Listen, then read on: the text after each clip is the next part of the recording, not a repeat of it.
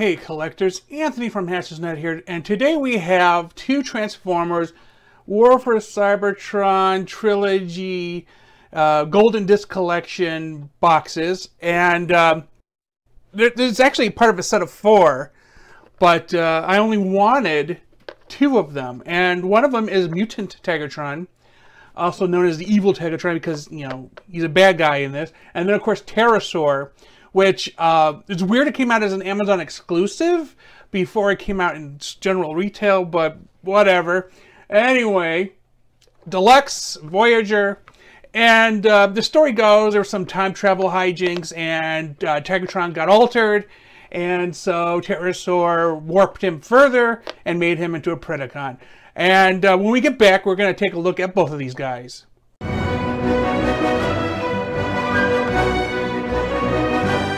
So here we are in the void, and as you can see, I have in front of you Transformers War for Cybertron Golden Disc Collection Tigatron, which is on your left, and on your right is Terrorsaur. And for the life of me, for some reason, I always thought Terrorsaur was spelled T-E-R-R-A-Saur, and Tigatron was spelled Tigertron, but apparently I got them backwards. Anyway, Tigatron is a Voyager class, Terrorsaur is a Deluxe class, and you see next to them their mold mates. To the left, you see the original Tigatron, or Tigatron, as it's supposed to be, and then to the right of Terrorsaur, or Terrorsaur, and I'm going to get it wrong continually, but this is going to be Airazor, and the funny thing is, you look at Airazor and Terrorsaur, and they are the more or less same-ish mold, but Terrorsaur is a little bit bigger.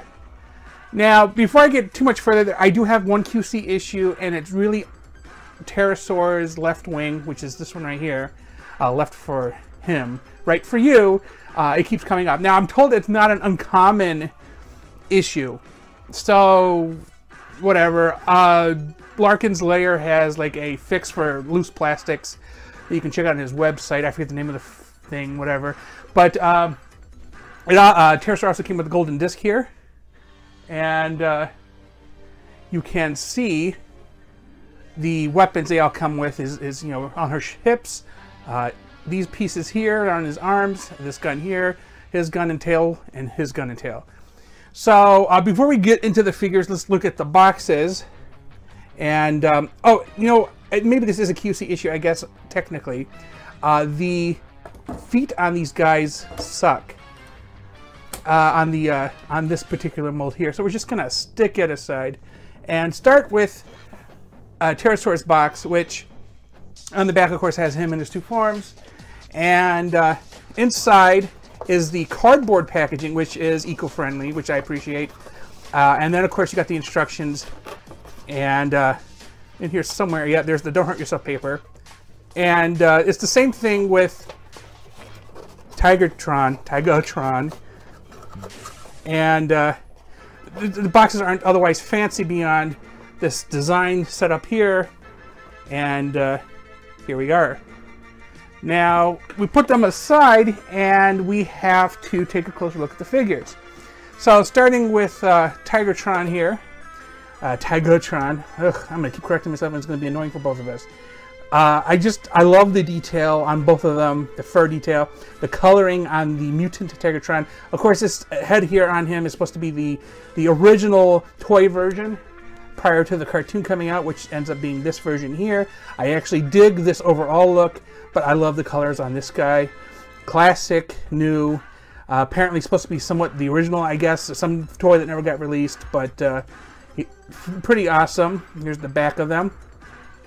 They have these openings here, but these get filled with the feet when they fold in, and it's spectacular. Now I have videos for Airazor and Tigatron, so you can check those out if you want to get into a little bit different details. But these guys stand okay because they have these little kickstands here. But then we get to Terrorsaur, and the wing comes right off. There's nothing holding it in there. I'm not quite sure why. The other wing is perfectly fine. And just visually looking at it, it just looks like the piece isn't, the lip on it is protruding. So there's nothing keeping the wing in. So my thought was maybe cut a piece of wire just to fill the gap here, and then use some of that stuff that Larkin said, and kind of seal it in there. And that might work, because I still want the wing to be able to move, obviously. And here is Air Razor. Now, as I mentioned, she is a little bit smaller. They did heavily, or I say heavily, they tweaked a couple things.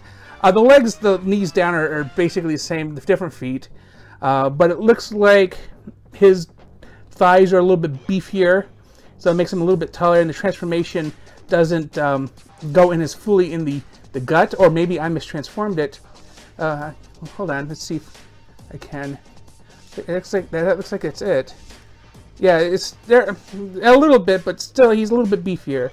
I mean, you can clearly see his legs are a little bit beefier, and his transformation for his head is pretty much just hide it in the back here, which is okay, I guess. And I'm going to move this guy out of the way because I'm bumping him.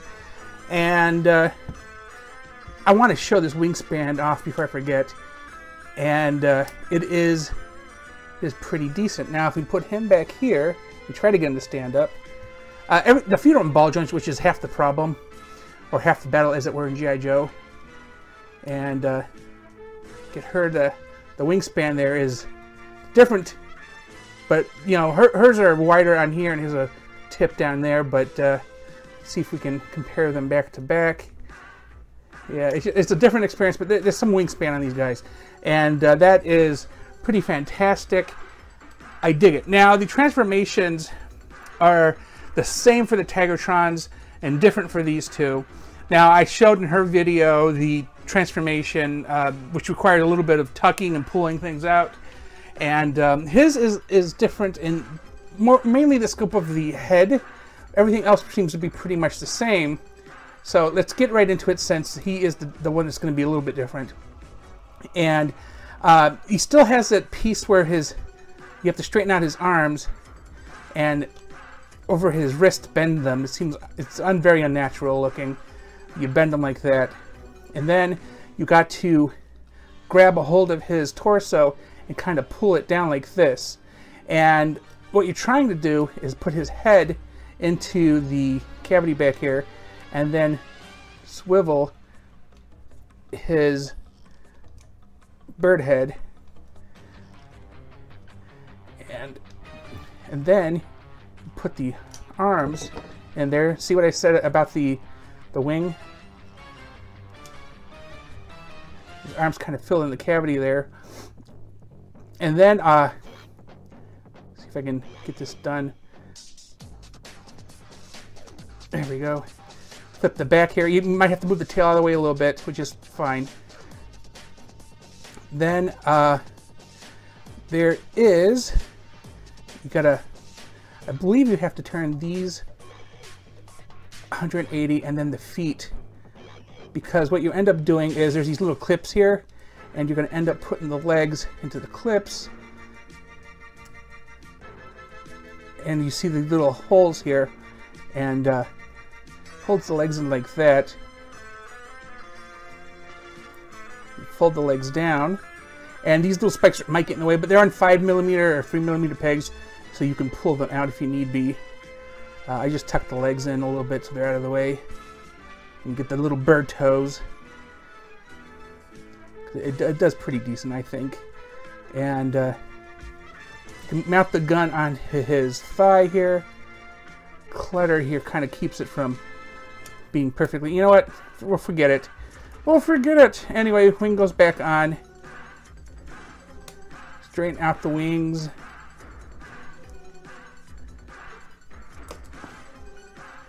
And here is his bird mode. And it's decent enough. Yeah, it looks like a pterodactyl. Here's him flying.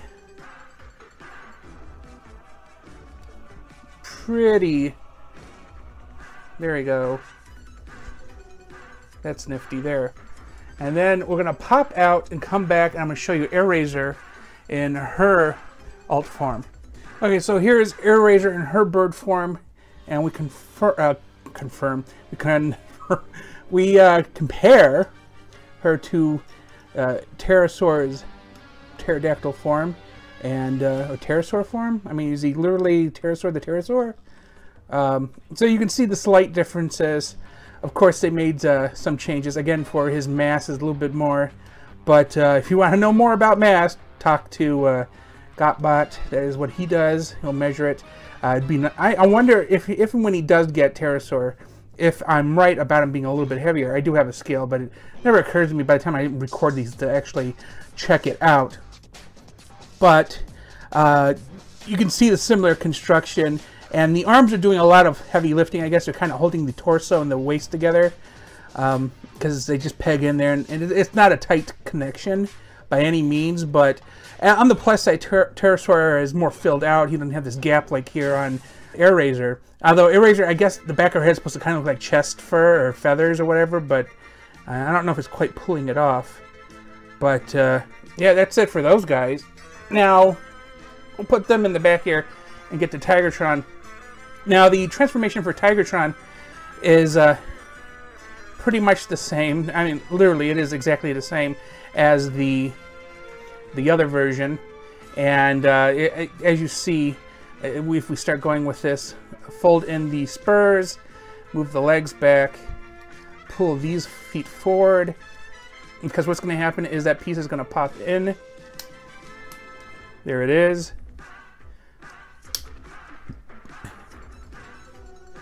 So there we go there. And then we have to pull the head out, and we are going to kind of fold up the arms. Now they do this thing where, let me see if I can get it, plop these out here, and we got to fill in a cavity because this piece makes the top of the chest, and then we have a piece that makes the bottom, and you got to kind of rotate it as you fit it in because you need to get them all lined up. And I'm trying to remember if there is some type of catch because I need everything to line up. But let's see if I can do this. Oh, I need that piece to be back out here. Because you see they go together, but you can see right now they're too low. So they're supposed to be a little further down. And yep, there we go. Because it is double jointed back there to kind of cover up this top piece, or I should say this waistband, I guess. And there we go. Now, theory, close down these sides here. I should be able to get, there we go. And we've closed off the chest. And then the head comes apart. And you fold the mutant head in, and you get the back of the tiger head, and voila. So then the remainder of this is just positioning legs. And here's the tail. And then you can just mount this brain gun, I guess, what they call it down there. And voila. And then when we get back, we will see the other Tigatron in his tiger form. Now you may be asking yourself, hey Tony, why would you buy a second Tigatron? We know you love Beast Wars and G1, and this guy isn't technically, I mean, he was the toy-ish version, but, you know. Reason being because, frankly, a Bengal Tiger looks cool. I mean, if you could see my bedroom from my childhood, I have a Bengal Tiger poster from Zoo Books hanging up there. Bengal Tigers are one of my favorite cats. As you see, these guys generally look exactly the same. Their little kitty mouths move. Let's see if I can get the mouth open. Yeah, there you go. Little teeth. Little teeth. Although they did a better job coloring the inside of this one's mouth because you can actually see gums and whatnot, but they did nothing with this one here. But I guess the savings are on the fact that the mold is already paid for, so they can throw a little extra paint on the Selects one, but or the Golden Disc version. But otherwise, I mean, they're exactly the same. Nothing new about them. Anyway, let me know in the comments what you think about these guys. I think they're awesome. the bonus Tigatron is great. I kind of wish that the Airazor / Terrorsaur mold was a little bit more sturdy. But, you know, you got to get them from very small alt modes to the taller bot modes. So I kind of understand these sacrifices were made, but I don't. The arms holding in the torso, or the waist to the torso, kind of is like, I feel like there could have been a better way of doing it. Although I do, again, appreciate Terrorsaur's better looking chest. Trade-offs were made. I kind of wish his wing was better, but, you know, again, that's fixable. So anyway, thanks for watching. Please remember to like and subscribe.